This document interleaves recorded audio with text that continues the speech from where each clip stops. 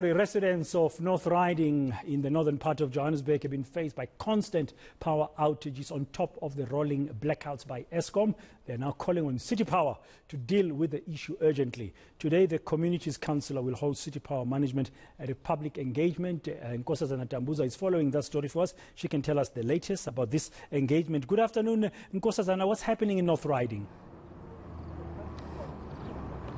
Well, Bradan, City Power officials are gathered here outside a school in Northriding to publicly meet with residents over challenges in terms of electricity in the area.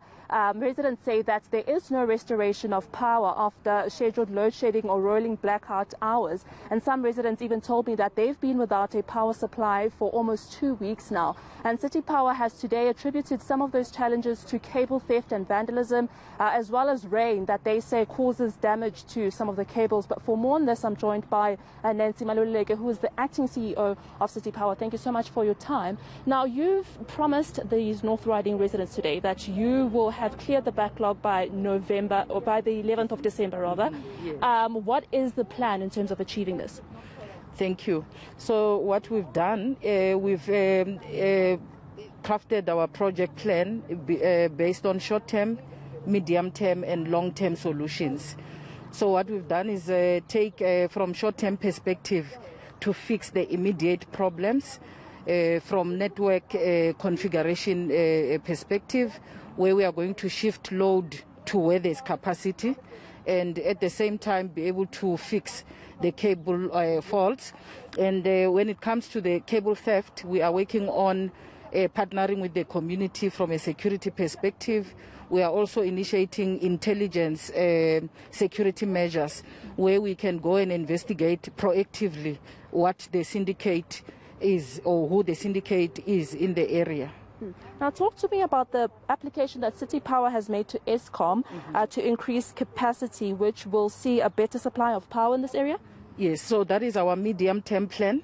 We are increasing capacity because when we shift loads from one substation to the next, the customer numbers there create an overload. So what we are doing is to increase the capacity of the transformers to be able to cater for the additional customers that were not part of the original design. Thank you so much, Nancy Maluleke, who is the acting CEO of City Power. So I'm just going to bring in now the local ward councillor. Thank you so much for your time, Rolf. I spoke to some of the residents earlier. They are very frustrated about the situation. City Power has come out to now address you publicly as the community. Are you satisfied with everything they've said today?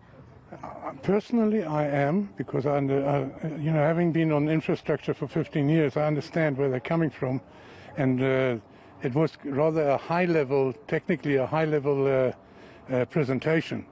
The frustrations are still there, but we're finding a way forward, and that is the main thing. And things don't happen overnight. Now we're talking short-term, 11th of December, then we're talking medium term going into April next year. People must be allowed for that as well. You know, when outages happen, I get 500 calls immediately. And I'm quite happy to be a call center for the people, but the frustration and really the swearing and whatnot that we're being subjected to is really killing the messenger. And that doesn't help anybody. So I promised a couple of weeks ago that we would have a public meeting. We've got the public meeting. A lot of answers. You can see them in the background. We're still answering a lot of questions.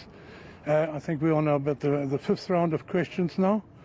And, the people have a lot of questions and they're getting answers. And I hope that going forward, there's a better understanding from the public as well.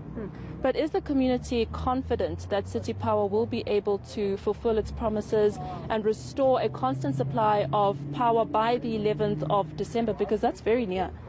The short-term goals till the 11th of December, I'm very confident. City Power is confident.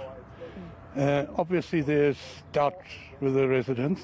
I think once they see the results, and already results are showing now already, and I think once the results become clearer, the community is going to calm down quite a bit.